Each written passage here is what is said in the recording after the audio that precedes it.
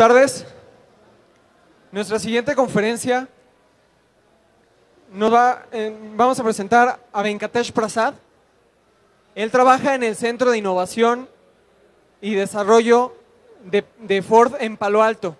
Entonces vamos a darle la bienvenida, vamos a dar un aplauso a Venkatesh Prasad.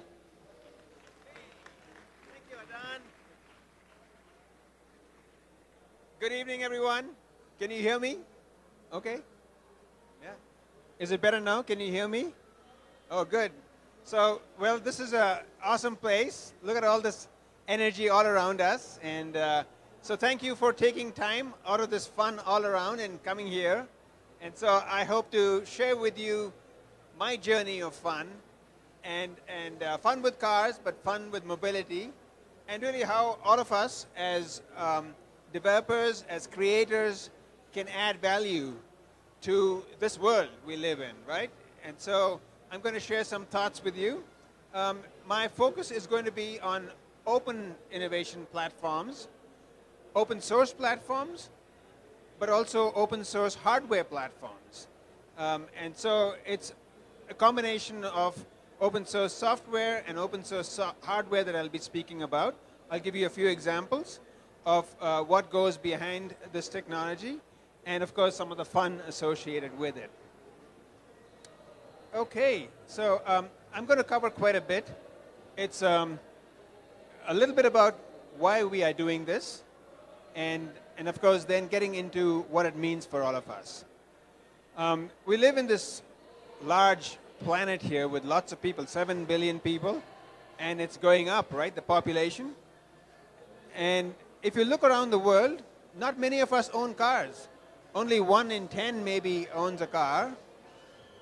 Yeah? Yeah. Most of us don't own a car. Is it better?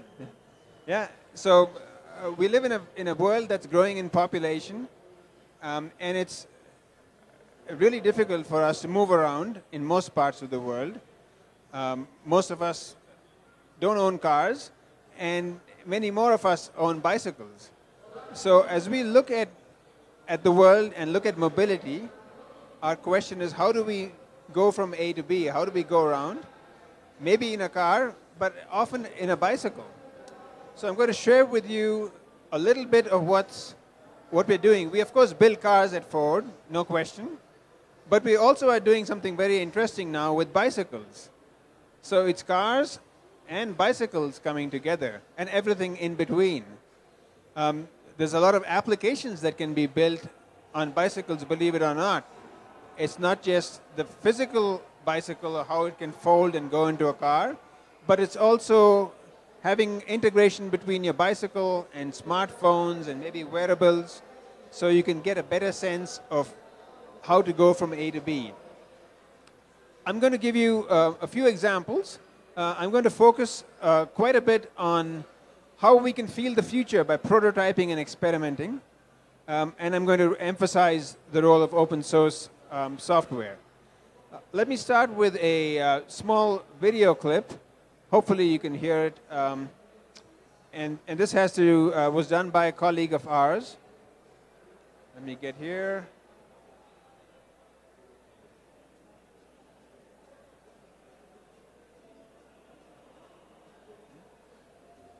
Audio?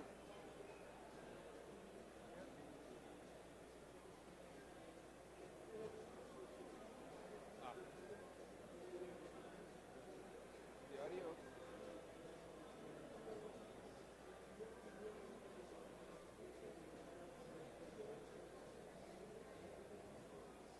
No?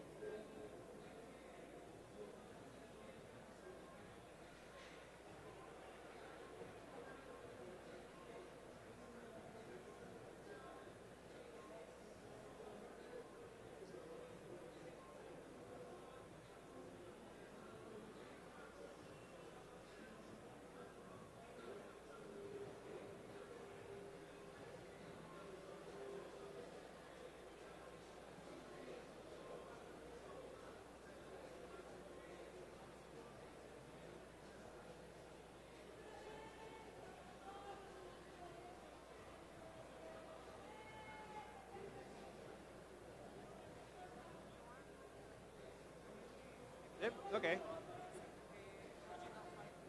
Okay. Okay. Not the embedded file. Go ahead.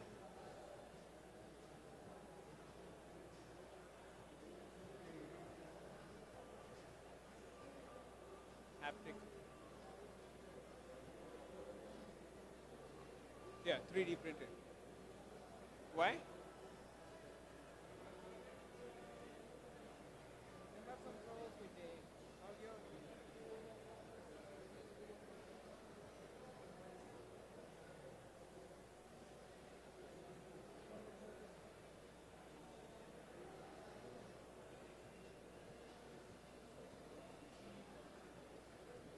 That's okay. Or do you prefer to? I can talk. I mean, I think it's coming, right? That's okay. I'll just speak. I think this is pretty good. If it, but there's no. Will the sound come through the other one? Yeah. Let's try it one more time. Minimize. Yeah. Okay. If you just minimize a little bit. Yeah. Go there. Yeah.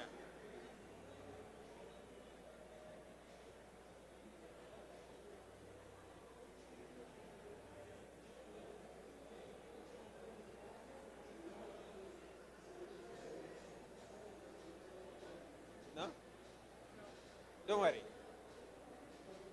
Can you hear the sound? That's okay.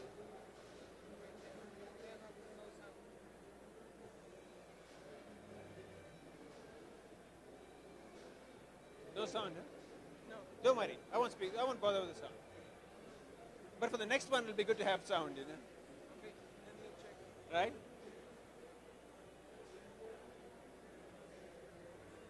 I think it's there, no?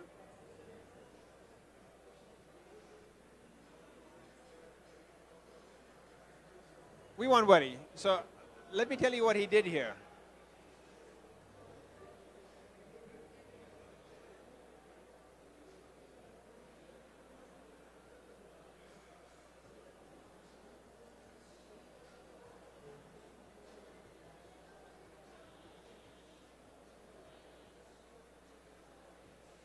So what you just saw Zach Nelson doing was to create a haptic shift knob, right?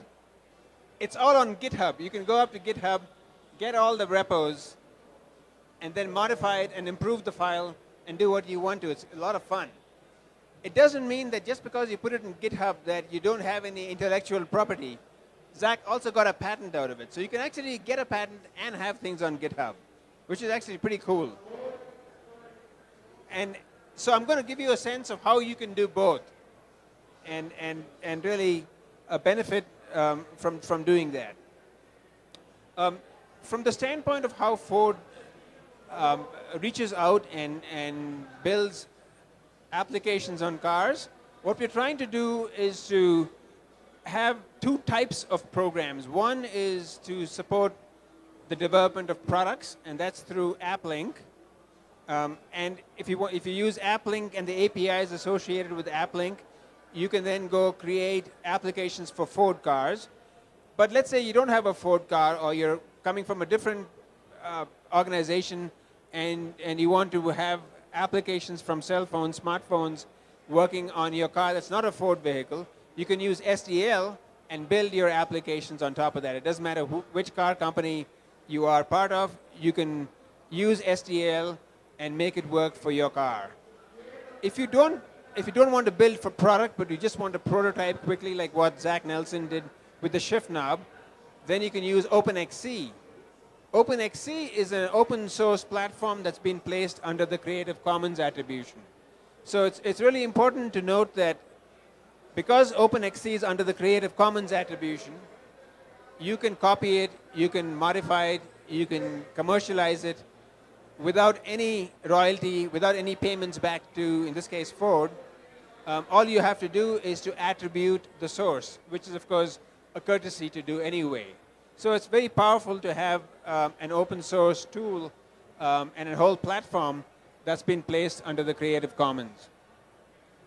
Now, why am I speaking about this? I'm sort of speaking about this because, cars are interesting for me. I happen to work at Ford Motor Company, having fun.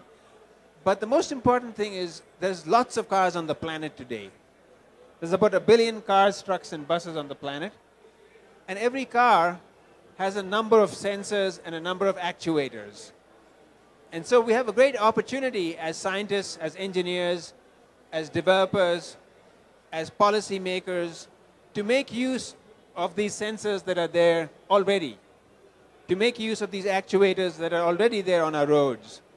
So if you look at 1 billion cars, trucks, and buses, and each car, truck, and bus having 2 wiper blades, then there are 2 billion wiper blades, more or less, maybe 3 billion if you add the wiper blade in the back. So you have a lot of wiper blades in cars, and somehow if you can connect these wiper blades to your phones and to the cloud, you can get a very good sense of whether the road is wet or not, whether it's raining or not. So there's a number of ways to sense the environment, to sense the world, using what you already have today. So I'm going to give you a couple of those examples. As I speak of open source platforms, I want to sort of draw the importance of ecosystems. So GitHub, I just showed you a few minutes ago, is a great way to place your open source code. But what it also does, it gives you access to a large community of like-minded people, people with similar interests. It's kind of like it's like going to a community where people have shared interests. It's like being part of flocking to birds with similar interests, if you will. So it's important to bear in mind the value of those ecosystems. Zach Nelson, who built the haptic shift knob, used this platform called OpenXC. It's really a way to get data out of cars. And there are a number of sources today, a number of ways to get data out of cars, a number of onboard diagnostics modules and platforms. But most of them are not in the open source. And if they are in the open source, they're not in the open source for both software and hardware. They might be open source for software, but blocked for hardware. Or there might be some open source Arduino kinds of hardware options, but the software would not be open source. So what OpenXC gives you is both open source software and open source hardware. And that's very, very powerful. If you want to start developing applications for cars, you don't require, there's a long list of what you don't require. You don't require a car, you don't require a smartphone. You really just require a laptop. You can start doing that today. You can get an emulator. You can get all the code you need. Of course, you need internet connection. But you can start developing concepts, start writing Android apps, start writing iOS apps. Just start looking at how you might create a good user experience. So in effect, what has happened is tools like OpenXC have reduced the barriers to innovation. It used to be very hard to do anything with cars because cars were complicated, right? And they still are. They're very, very complicated. But with toolkits that allow you to access car data and then bring the data onto your laptop, you can now innovate without having to necessarily have access to a car. You can start innovating without knowing the details of your car, and that gives a very, very rich environment because the barriers to innovating with products like ours have begun to go down. And we know this from our everyday experience of mobile platforms. There's so many apps on mobile platforms that wouldn't have happened if you had to go back to the manufacturer to create applications. If only Apple created applications, if only Google created applications, there wouldn't be so many applications, right? You have so many apps because essentially anyone can create an app. And so with the democratization, with the easy access to technologies, easy access to APIs, easy access to 3D printers, you can start creating applications and add value to platforms. So I'll spend a couple of minutes more on OpenXC. It's a really interesting platform because within a car there are very complex networks. There are complex communication networks, and they communicate with a sequence of ones and zeros that are quite complicated, hard for anyone else to understand. what OpenXC does is it converts that string of ones and zeros, the hexadecimal code, into a JSON string. Once you have a JavaScript object notation, it's a semantic notation. It's a notation in a natural language. So you know how to interpret the data, and then you can start doing very interesting things about it with that data. So in this case, we say that when it goes through a translator, you get this string that says the vehicle speed is 23.1 kilometers.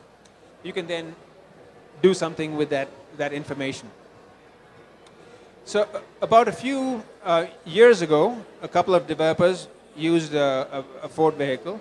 They plugged in an onboard diagnostics module, one of these OpenXC modules, and then they collected this JSON string, and they drove around Manhattan in New York City.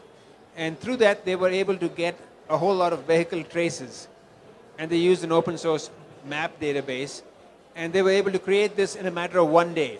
And they didn't know much about cars. They didn't have to know much about cars, but they could get trace information very easily. Just a few years ago, this would have taken a long time to create. It would have taken several months of planning, a lot of effort, but this was doable very easily. There's a number of community-created applications that have come out of OpenXC. I did share with you the shift knob example. That was quite interesting. I'm going to share one more with you. Unfortunately, this is fun if we can get the audio working for this. Let's see, because it's about music. Let me see if this works.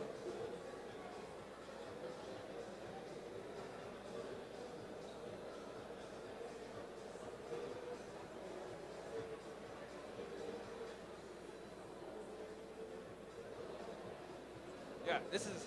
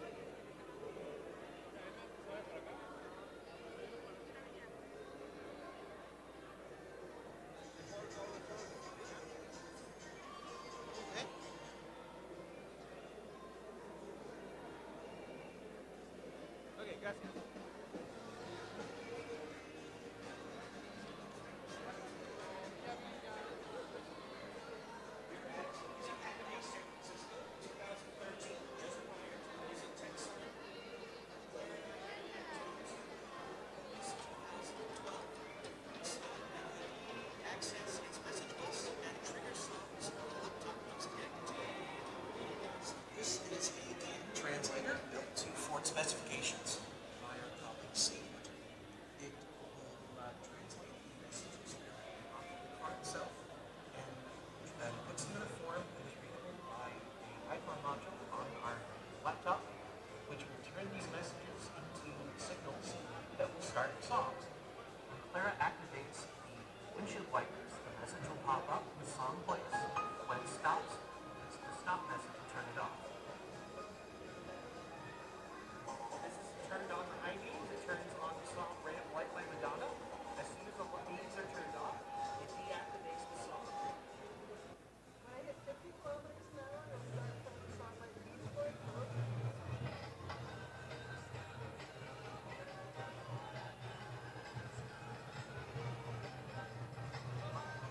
When I get down to 10 kilometers an hour, the song is gone.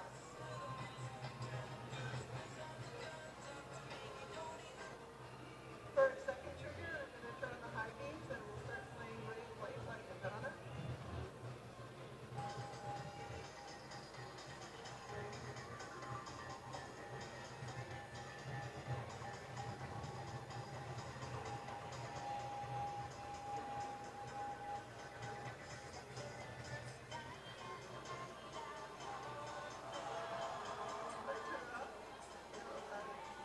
This is the third trigger. When I turn on the windshield wipers, it's going to play a song about rain. This is Rain by Gale.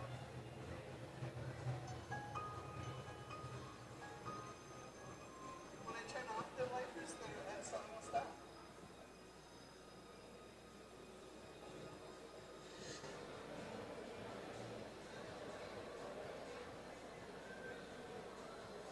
Okay, so this was actually a lot of fun. I don't know. I think it came through. You could hear it. Okay. So the main point here is that cars can be a lot of fun. There's 1 billion of these cars around the planet, and if you can couple car data with some other data, you can do a lot. You can do a lot for traffic congestion. You can do a lot for air quality. You can do a lot for public safety. You can do a lot for just fun and entertainment also. So that's the point I'm trying to make. And to do that, you don't have to invest in high-tech tools.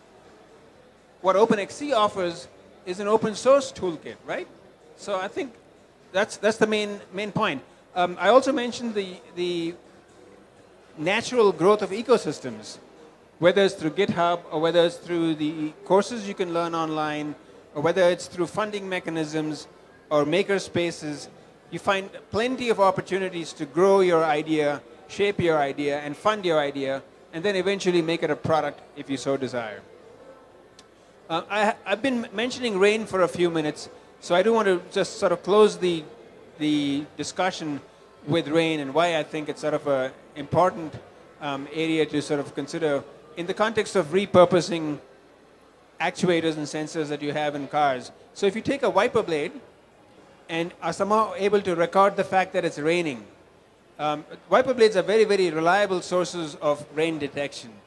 If you have an automatic rain or water detection system, it comes on by itself. But most of the time, when it's manual, you turn it on. If it's misbehaving, you turn it off, the automatic system. But it's a very good indicator of the fact that there's local rain.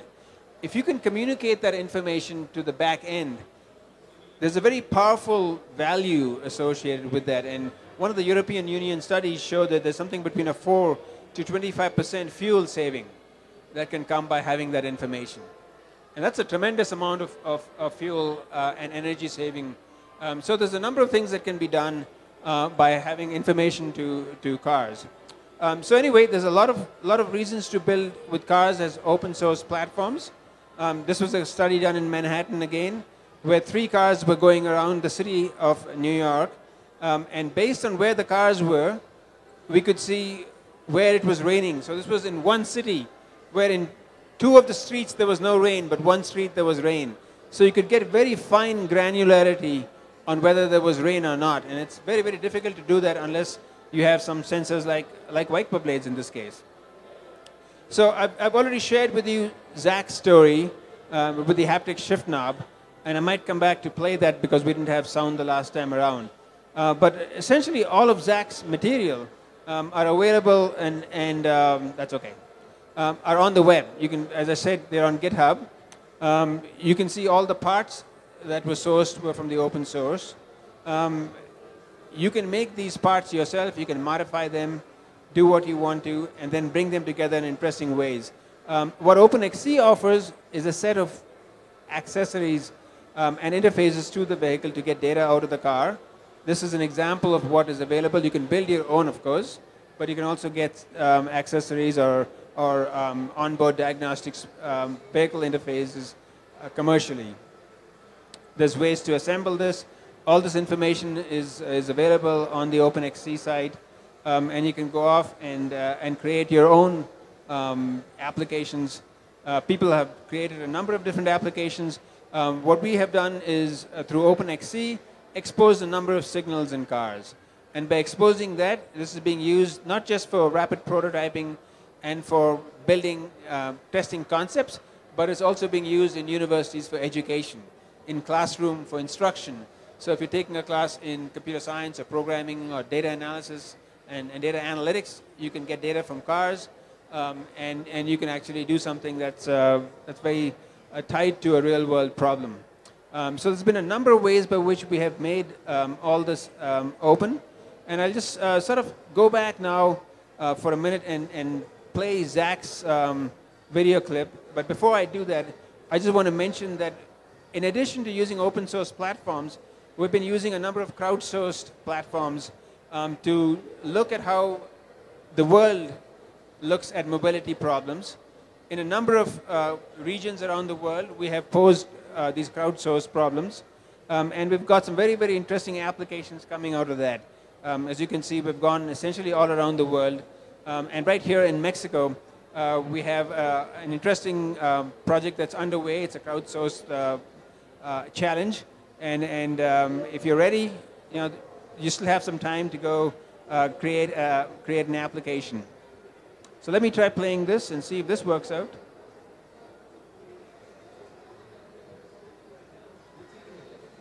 Yeah.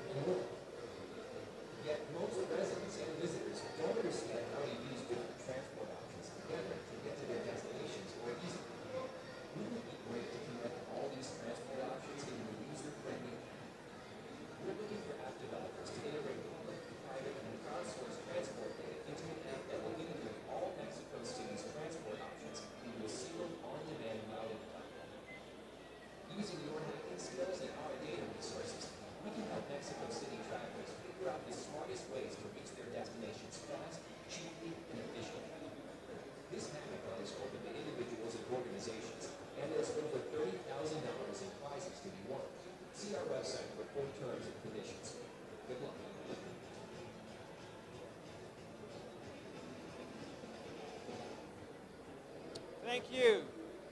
So let me, I'll stop here, and I want to say Vicentios and nuestro stand. Gracias.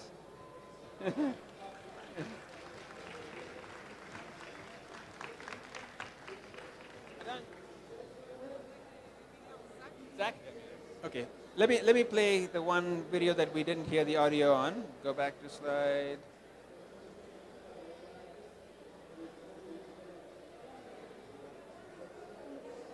This one?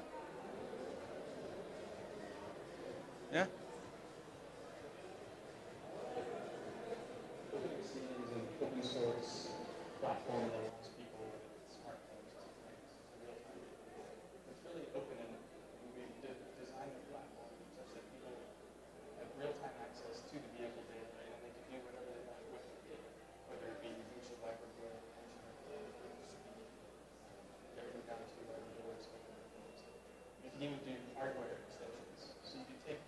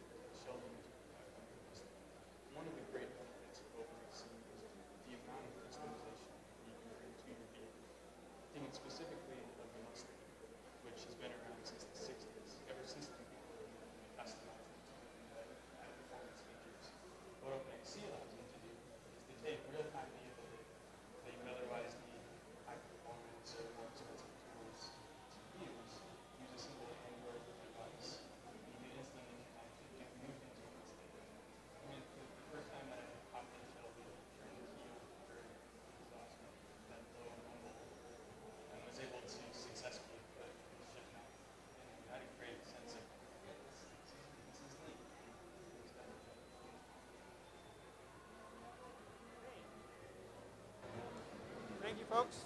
Thank you very much. Yeah.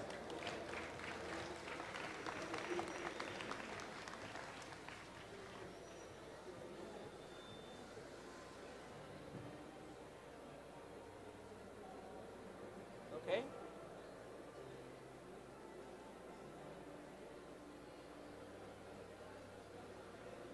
Yep.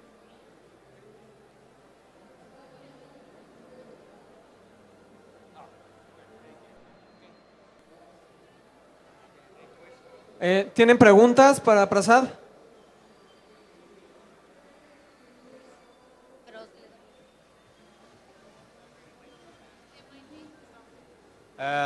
I have a question regarding to what is the risk to do this open source? Because I don't know, I only see the pictures and I can see that some persons when reach some speed started a music, and I don't know if the user take some signals to do this, or if for if this behavior could be some risk to the security for the car. Right. So the question is, why do we open source when there could be security issues and problems, right? And Yes. So yeah, so a car is like any automobile, any product that's out in the consumer world, especially cars and products that can cause potential death, right, are tightly regulated for safety reasons, also for emissions reasons. But between safety and emissions, there's a lot of creativity that can come in to add value to platforms. When you open source, it doesn't mean that you lose security. What you do is that you actually gain a wide number of users and developers who know about cars, and in that large population you might always find someone who could do something that's not so good. But most people will be doing something that's very good, and so we get a larger access to developers. We get a larger and a more effective way of educating the next generation of students. If you have to learn about cars to then do the right thing about cars, it's very hard to exchange proprietary information. If everything is closed, it becomes very hard to educate people about it.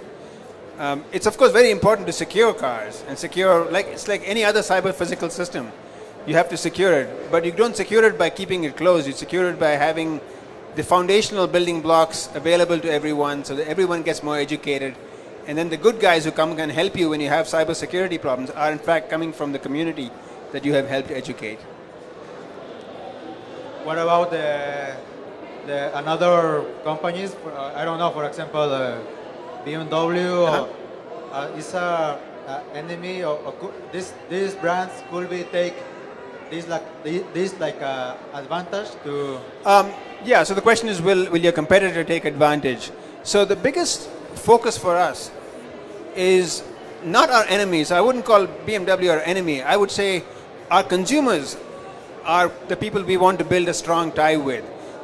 And so when we want to do that, building a strong user experience is important. And when we build a user experience, we differentiate. We don't make things public, right, at the user experience level. How we design the application, especially in our case, as you saw, we have a platform that allows you to go build products. That's our AppLink platform. We have something called SDL that allows you to build our platforms, applications for other car makers. OpenXC allows you to build rapid prototypes and allows you to experiment. If we want to create products, we have a different path, and that path is focused on creating a very strong user experience. It frankly doesn't matter who builds some of the enabling technologies. The enabling technologies can be open. If you take your favorite Android platform or your favorite iOS platform, more than 60% of the enabling code is open source. How is Apple able to differentiate itself from a Google, from an Android phone? They compete too, right? They don't compete by having 100% of their code closed. If they did, it would be unaffordable to the business, right? So you want to have 90, 60, 70%, most of your code open sourced, and you want to focus on where you can build a strong user experience, right? question. Yeah. Maybe it's different in the US, but how do you get a patent from a repository of GitHub? Pardon me, how do you get a person? A patent? A project? The protection of something that is in GitHub. Because I saw that you got a patent. Oh, yeah, yeah, yeah. Oh, okay, good. So the question is, how do you get a patent, is it? Please. And especially when it's an open source? So the two are very different. So a patent is really defined by lawyers, and it gives you a right on your intellectual property. So, yeah, go ahead. Can someone download the repository on GitHub and Oh, yeah. you get some money every time you download? So here's what it is. The patent tells, in this case, I'll use a specific example. Zach Nelson has a patent on the shift knob. He and his friends, his co-inventors. What it says is the United States government, the Patent and Trademark Office, gives him the title as the inventor, right? That's all it says. Now, the patent has been assigned to Ford Motor Company, and Ford Motor Company, by allowing Zach to place code in GitHub, has essentially given that away because we've placed everything on OpenXC under the Creative Commons attribution. The two are very different. Zach is still the inventor of that, but you don't have to pay any royalty to access the GitHub code. You don't have to sign any documents because it's placed under the Creative Commons attribution and under the terms and conditions of GitHub.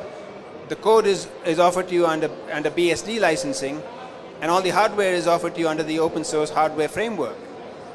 So there's no fine print there. It's for you to take, modify, improve, sell, get rich if you want to. Otra pregunta en español.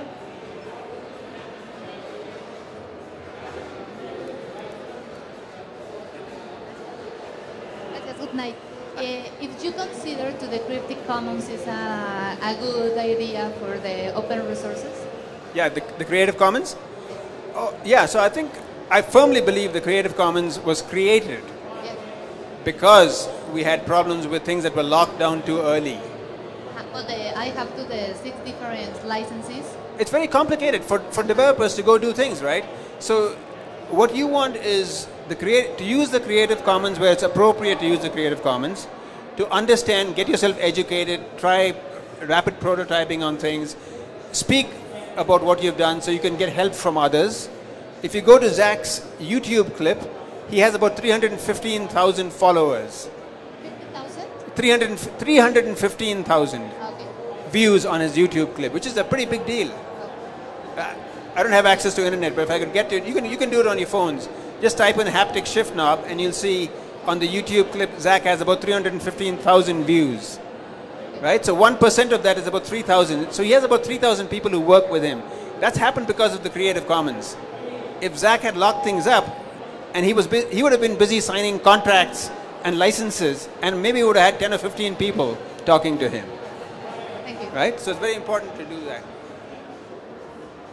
Hi. Do you see, in the near future that other level of OBD stuff will be open for an open stacks or something like that?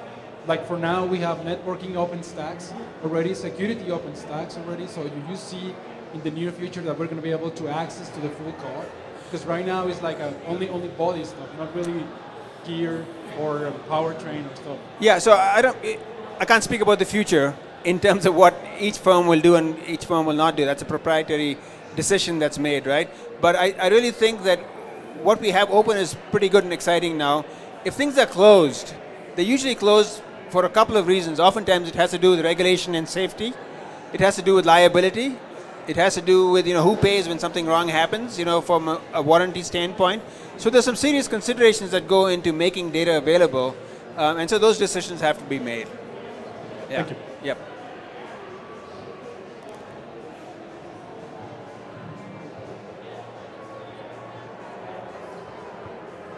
Gracias.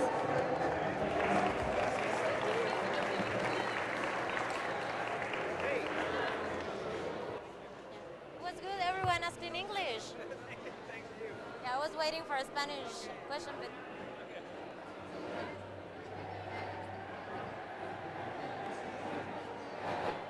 Ay, ¿cómo?